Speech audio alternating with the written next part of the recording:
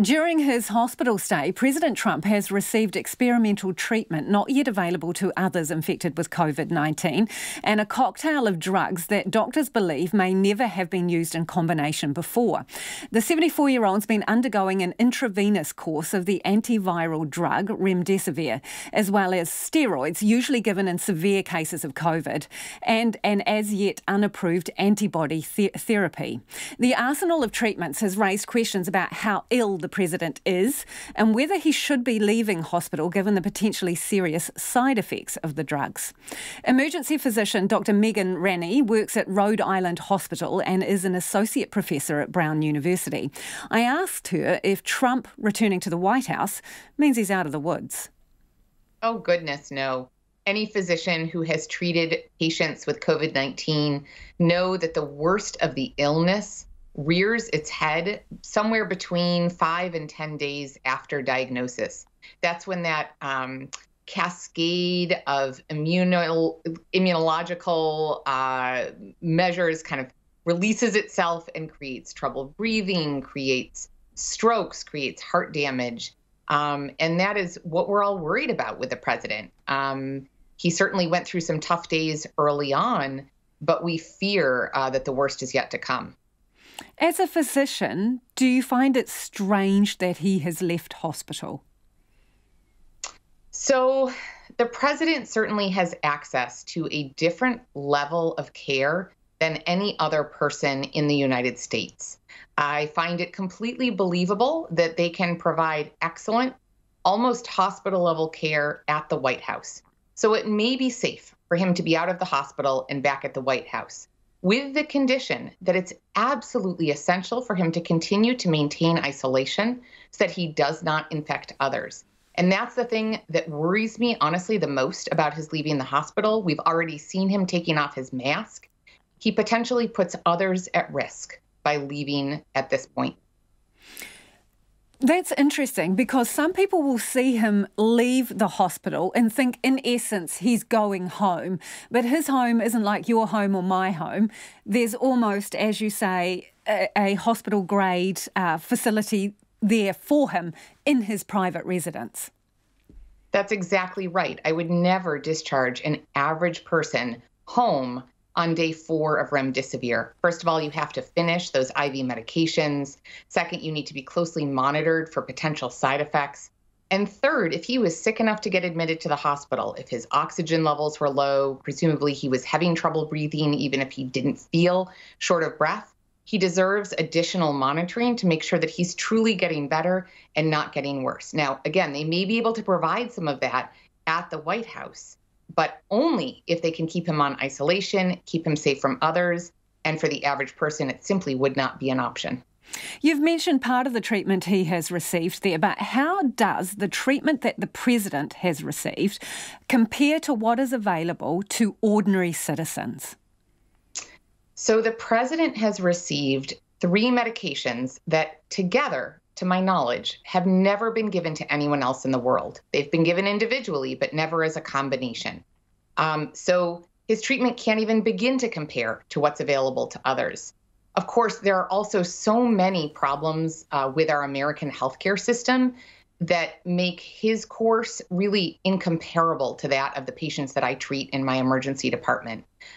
Most of my patients still face difficulties getting tests. They would have trouble getting access to an oxygen monitor, a home pulse oximeter to track their course if they went home. Many of my patients have trouble paying for their medications, much less getting access to experimental drugs that aren't normally available outside of a clinical trial. So there are a lot of things about his care that are really only available to the president of our country. And part of what makes me nervous when he says COVID is no big deal, he's gotten really special treatment. Hopefully it will make him better. But what he has experienced is not what the average patient with COVID-19 experiences. You say he's had really special treatment.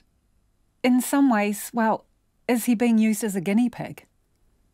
It's a great question. We know in medicine that there's something that we call VIP syndrome, very important person, where patients who are perceived as special or powerful receive extra treatment above and beyond what we would normally offer based off of the state of the evidence.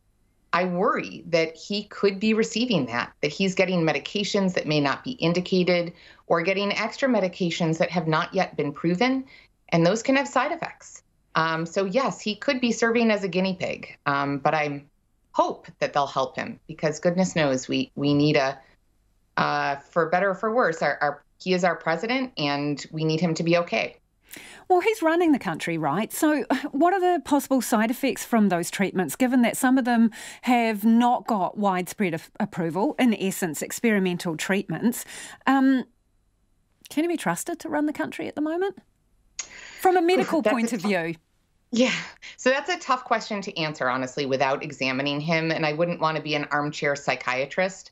I can say that some of the medications that he's getting, particularly dexamethasone, are known to have side effects such as mania, delusions, psychosis, euphoria. You know, he tweeted today that he feels like he's 20 years younger. I can't help but think that that's the dexamethasone talking, certainly not the COVID, which we know causes long-term effects. I'm not in a position to judge whether he's capable of running our country, but I do have concerns about what he said in some of his tweets today. Well, in terms of his tweets, one of them says, "Don't be afraid of COVID. Don't let it dominate your life." Do you have any concerns about that message? I have a lot of concerns about that message. You know, I'm not just an emergency physician, but I'm also a public health researcher. I and many, many others have spent the last 8 months trying to communicate to Americans both the risk of COVID and the steps that they can take to prevent transmission to themselves, to their family, and to the larger community.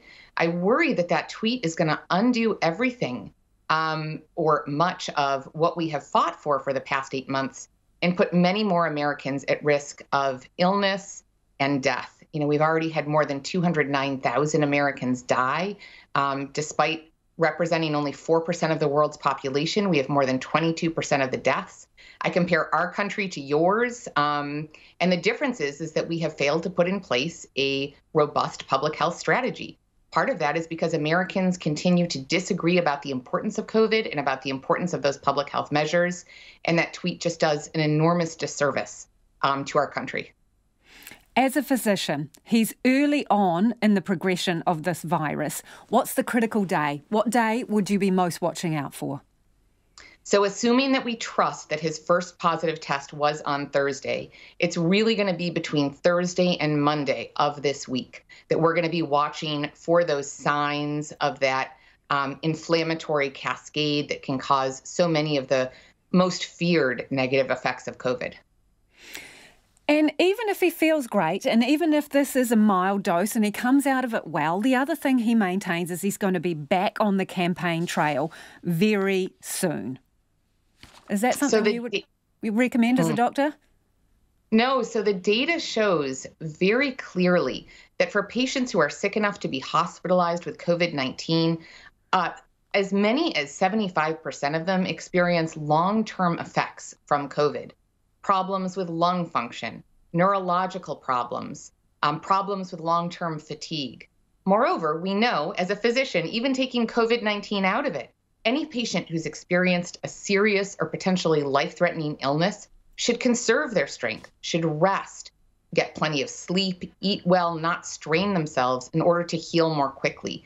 Going right back on the campaign trail strikes me as not just potentially harmful to him, but also, again, harmful to the larger community. So what would your advice be to him if you could get in his ear? I wish that I could. So my first and biggest advice would be to wear a mask always.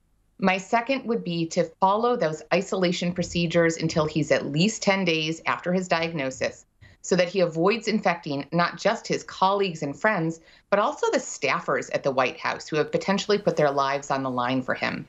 And then the third piece of advice would be to take it easy. You know, our Vice President Biden has done a wonderful job of virtual campaigning and virtual rallies. I understand that we're in the midst of a campaign, but that President Trump can find ways to do that without putting his own health and strength at risk. Dr Megan Ranney there.